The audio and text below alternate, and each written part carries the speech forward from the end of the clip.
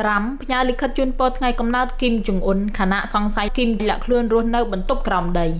តាមរយៈសារព័ត៌មាន LBC News កូរ៉េខាងត្បូងគឺជាអន្តរការីនៅក្នុងការបញ្ជូនលិខិតជូនពរថ្ងៃកំណើតរបស់លោកដូណាល់ត្រាំជូនទៅកាន់មេដឹកនាំកម្ពុជាកូរ៉េខាងជើងលោកគីមចុងអ៊ុនកូរ៉េខាងត្បូងបាននិយាយថាខ្លួនគឺជាអ្នកដឹកជញ្ជូនសារលិខិតរបស់លោកប្រធានាធិបតីសហរដ្ឋអាមេរិកលោកដូណាល់ត្រាំជូនទៅកាន់បរិយាខ្លាំងរបស់កូរ៉េខាងជើងលោកគីមចុងអ៊ុនជាការជូនពរថ្ងៃកំណើតរបស់លោកគីមចុងអ៊ុនដែលគេសង្ស័យថាគាត់កើតនៅថ្ងៃទី8មករាធ្វើដំណើរមកពីទីក្រុងWashington វិញប្រធានអង្គរៈប្រធានាធិបតីកូរ៉េខាងត្បូងលោកជុងអេយុងបាននិយាយថាលោកដូណាល់ត្រាំបានស្នើឲ្យទីក្រុងសេអ៊ូលជួយផ្ញើលិខិតអបអរជូនពរថ្ងៃកំណើតទៅកាន់លោកគីមចុងអ៊ុនផងអំឡុងពេលដែលលោកបានទៅប្រជុំនៅសេតវិមាននៅដើមសប្តាហ៍នេះលោកជុងថាលោកមិនបានបើកលិខិតនោះទេដូច្នេះលោកមិនបានដឹងថាតើនៅក្នុងលិខិតនោះមានសរសេរអ្វីឡើយប៉ុន្តែលោកជឿជាក់ថាខ្លឹមសារនៅក្នុងលិខិតនោះគឺប្រពៃណាលោកគីមកាលពីសប្តាហ៍មុននៅក្នុងការបើកទំព័រឆ្នាំថ្មី2020លោកបានធ្វើឲ្យពិភពលោកភ្ញាក់ផ្អើលម្ដងទៅហើយព្រោះលោកធ្លាប់សន្យាថានឹងផ្ដល់អំណោយជាពិសេសដល់លោកដូណាល់ត្រាំដែលគេជឿជាក់ថាអាចមានពីរជម្រើសគឺទី1គឺជាការចរចាអំពីការរំសាយអាវុធនុយក្លេអ៊ែរដើម្បីដោះស្រាយទណ្ឌកម្មសេដ្ឋកិច្ចរបស់សហរដ្ឋអាមេរិកដែលដាក់មកលើខ្លួននិងទី2គឺជាការផ្ដល់នៅមីស៊ីលអន្តរទ្វីបជូនលោកដូណាល់ត្រាំក៏ប៉ុន្តែទាំងពីរអំណោយនេះលោកបានត្រឹមតែនិយាយមិនបានធ្វើអ្វីមួយនោះទេយ៉ាងណាមិញប៉ុន្មានខែមុនគេឃើញថាទំនាក់ទំនងរវាងកូរ៉េខាងជើងនិងកូរ៉េខាងត្បូងដែលធ្លាប់ជាបងប្អូននឹងគ្នាបានស្ដារឡើងវិញបន្តិចគឺដោយមិនមានការសម្រុះសម្រួលដោយសហរដ្ឋអាមេរិកទេក៏ប៉ុន្តែដោយទណ្ឌកម្មសេដ្ឋកិច្ចរបស់អាមេរិកនេះកូរ៉េខាងត្បូងបានយល់ព្រមបង្កើតគម្រោងអន្តរសេដ្ឋកិច្ចជាមួយនឹងកូរ៉េខាងជើងដើម្បីស្ដារសេដ្ឋកិច្ចប្រទេសនេះហើយប្រទេសកូរ៉េទាំងពីរនេះនៅតែប្រតិបត្តិការការិយាល័យទំនាក់ទំនងព្រំដែនកូរ៉េខាងជើងនៃក្រុងកៅសុងកូរ៉េខាងត្បូងបានព្យាយាមយ៉ាងខ្លាំងនៅក្នុងការធ្វើជាជំនួយការដោយសហរដ្ឋអាមេរិកនៅក្នុងការសម្របសម្រួលតាក់ទងជាមួយនឹងកម្មវិធីអាវុធនុយក្លេអ៊ែរជាមួយនឹងកូរ៉េខាងជើងដូចជានៅក្នុងខែមិថុនាឆ្នាំ2018លោកជុងម្នាក់នេះឯងក៏បានដើរតួនាទីនៅក្នុងការធ្វើដំណើរទៅកាន់សង្ហបុរីជាមួយនឹងលោកដូណាល់ត្រាំហើយធ្វើការជជែករួមគ្នាជាត្រីភាគីប៉ុន្តែការចរចាលើកដំបូងនោះគឺបានរសាត់ទៅហើយ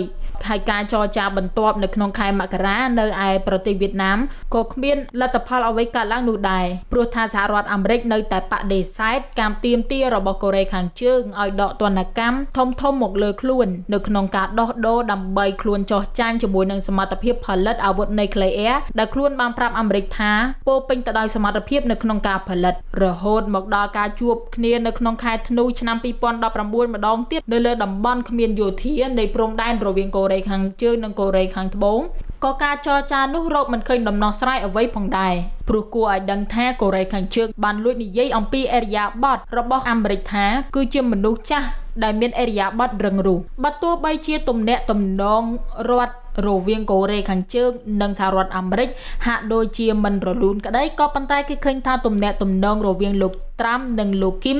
ដែលជាមេដឹកនាំបង្អើពិភពលោកជារាល់លើកហាក់ដូចជាមានភាពល្អប្រសើរលោកត្រាំបានផ្ញើសារលិខិតដែលមានខ្លឹមសារគួររីករាយនិងស្រស់បំព្រងជាច្រើនដងជូនទៅកាន់លោកគីមគឺដូចជាការផ្ញើសារជូនពរថ្ងៃកំណើតក្នុងឆ្នាំ2020នេះផងដែរសម្រាប់អបអរខួបកំណើតរយៈពេល36ឆ្នាំរបស់មេដឹកនាំផ្ដាច់ការកូរ៉េខាងជើងគីមចុងអ៊ុនរយៈពេលប្រមាណថ្ងៃមុនថ្ងៃខួបកំណើតគេមិនឃើញវត្តមានរបស់លោកគីមចុងអ៊ុននៅក្នុងទូរទស្សន៍ជាតិដោយដើរសួរសុខទុក្ខមើលយោធាគ្រប់ទិសទីដោយរាល់ដងនោះទេព្រោះចាប់តាំងពីថ្ងៃទី31ធ្នូឆ្នាំ2019មកគេមិនឃើញមុខលោកគីមចុងអ៊ុនជាសាធារណៈទៀតឡើយហើយនៅថ្ងៃទី3មករា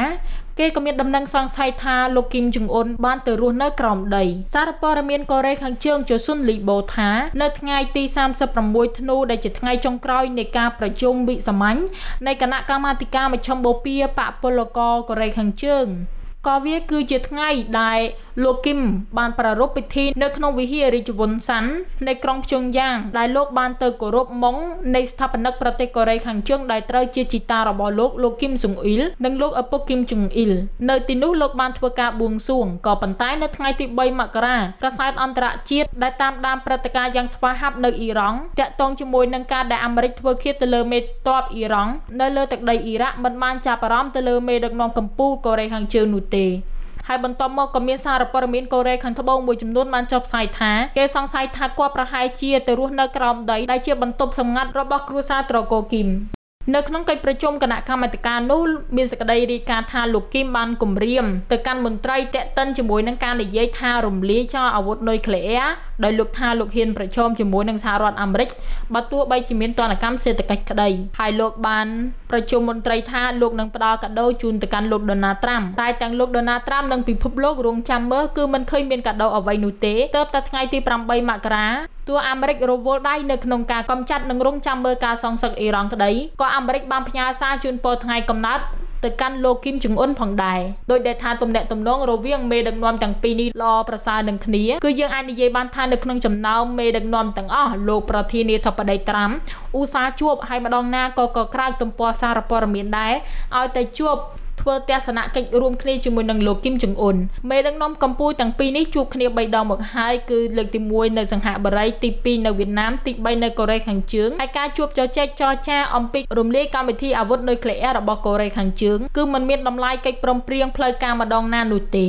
មជ្ឈដ្ឋានខ្លះថាលោកត្រាំសម្រាប់មេតបអ៊ីរ៉ង់ក៏បញ្ចេញឲ្យមានឥទ្ធិពលដល់លោកគីមចុងអ៊ុនដែលរឹងទទឹងមិនព្រមរំលាយកម្មវិធីអាវុធនុយក្លេអ៊ែរនោះដែរព្រោះថ្មីនេះលោកក៏បានបញ្ជាក់ទៀតថាមិនអនុញ្ញាតឲ្យអ៊ីរ៉ង់មានអាវុធនុយក្លេអ៊ែរស្របពេលដែលមន្ត្រីកូរ៉េខាងជើងចង់តថ្លៃនឹងអាមេរិករឿងស្រដៀងគ្នានេះដែលអាចផ្ទុយនឹងជំហរលោកគីមចុងអ៊ុនពីខ្ញុំបញ្ញភា7 Info